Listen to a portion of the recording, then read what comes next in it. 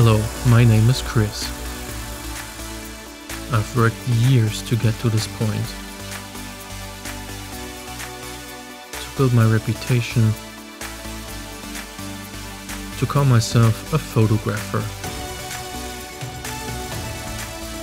My special skill is framing things we can't see with our own eyes.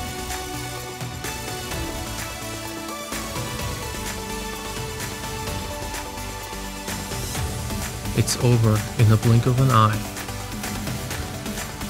With an ordinary camera and the iron will to succeed, I will do everything I can to get the perfect picture.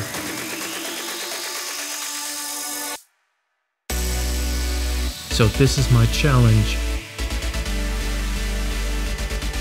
This is the Highspeed challenge.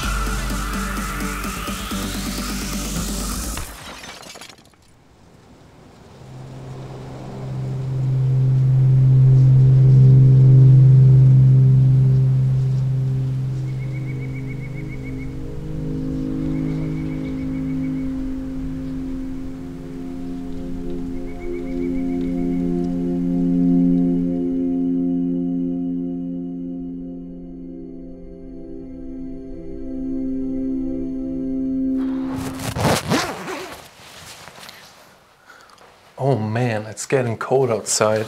And then you come back inside to a warm fireplace.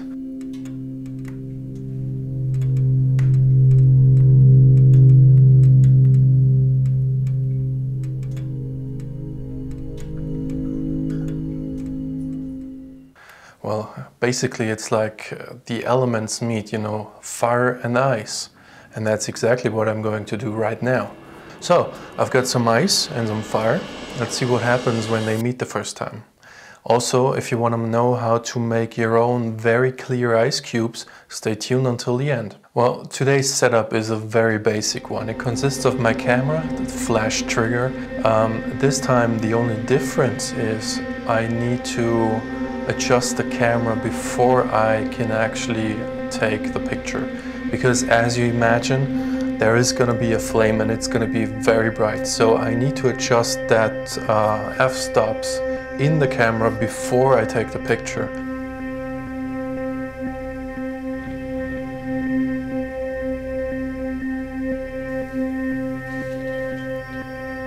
So we have the things we need for an ice cold meeting. Or will it be warm? Actually, I don't know how to put this, but the question as always is, will I frame it?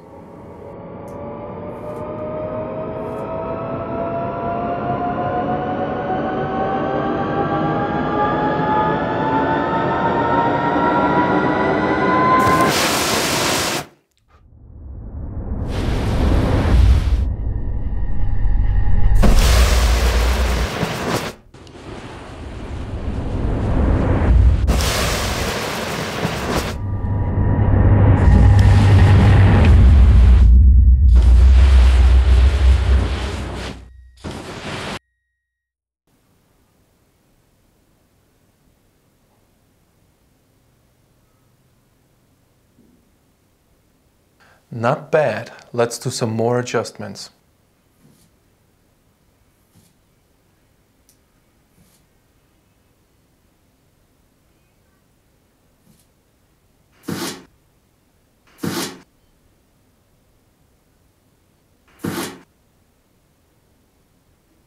Okay, and now we got it. So will I frame it? Yes, I will.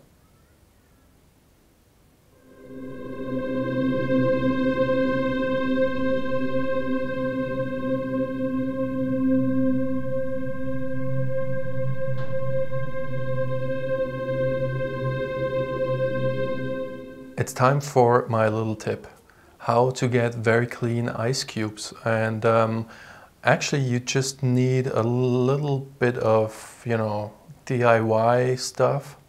And if you know how to glue things together, that's perfect.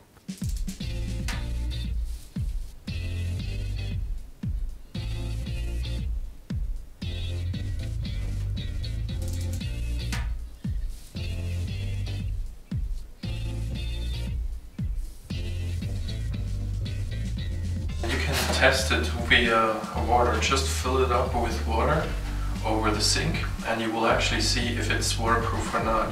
If it is not waterproof, that's not a problem, because you can actually take a bag. Just take a plastic bag, put it in there, and then fill up that plastic bag with water. Now the process that starts here is called directional freezing. What that means is that the freezing process will start from the top and stop at the bottom. That's exactly what we want, because we want the ice to be clear of any air or something else. Now what happens is, because it starts from the top, it will press out the air bubbles and the air will collect, or the air will be on the bottom of this entire build. So what happens is, after 12 hours you put it out of the freezer.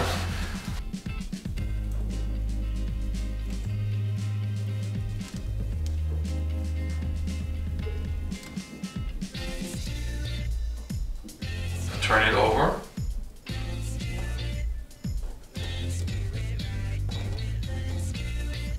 Then you will lift it up and you will be left with the ice. It's the clearest ice that you've ever seen. There's nothing in it, just clear ice. And that's how you do an ice cube. Thanks for watching. If you found that video somehow informative, funny, or anything else, please make sure to hit that subscribe button and share it with your family and friends. So until next time, Chris out. Bye.